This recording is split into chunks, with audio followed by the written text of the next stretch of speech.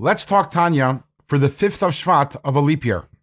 In yesterday's Tanya, the Alter Rebbe explained the pasuk Kikarev Eilecha Hadavar Miyoid, that Torah and mitzvahs is something which is practical, accessible for every single one of us, and the reason why is because Moyach Shalt Halalev, the mind controls the heart, and therefore it's within the ability of every single person to use their minds to control the impulses, the instincts, and the passions of the heart.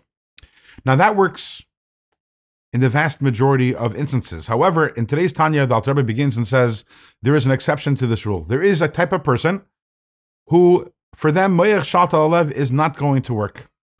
And who is that person? The Alter Rebbe says, Im loi mishu rasha be'emes. Someone who's a truly wicked person, someone who's truly a rasha. Now we know that we've learned about the rasha before, and we said that anyone who sins, even if it's a minor sin, and even if it's every once in a while, that person is considered a rasha. But that's not what the Alter Rebbe is talking about over here. When he says a rasha be'emes, someone who's truly wicked, we're talking about someone who sins, and sins frequently and often and flagrantly. For such a person, the Alter Rebbe says, that person, regarding such a person, our sages say, Rishoim birchein birshus libam, the Rishoim, they are controlled by their hearts, and not vice versa. This person has lost control of their heart. Their mind cannot exert control over their heart. Does that mean this person can never do a mitzvah? No, they can do a mitzvah on occasion, or even more often than that. But the idea of that the mind actually, whenever it wants, is able to assert control over the heart, that person loses that ability. In the words of the Alter Rebbe, this is a oynesh, this is a punishment for that person. And that person cannot, again, exercise Moyach Shalt al-Halev, the mind's natural dominance over the heart, at will. So what is such a person to do? After all, that person also is a Jew, and that person also is meant to do what Hashem wants him or her to do. The Alter Rebbe says such a person first needs to do tshuva.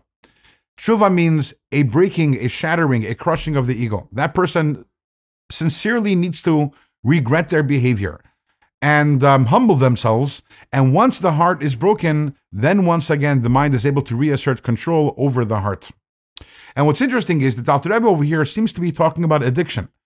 Because what is the concept of addiction? An addict is someone who they're doing something, they know that it's harmful, they know it's hurtful, they know it's hurting themselves, they know it's hurting their relationships, and nevertheless, they've lost control. They cannot, even if they decide to, that they want to, they cannot take control over their lives, over their hearts, over their behaviors. And what's also interesting is that the first step of the 12 steps seems to parallel what the Alter Rebbe is saying, which is the first step of the 12 steps is to acknowledge one's own powerlessness, which means basically breaking one's ego and realizing, I can't, I need God to help me. And the same idea we seem to have over here, except that the Tanya predates the 12 steps by, 150 years or so, with Alter Rebbe is saying that if someone is a rasha be'emes, someone who has done a sin so many times that in that area, they become an addict. They have lost control over their heart, over their impulses, their desires.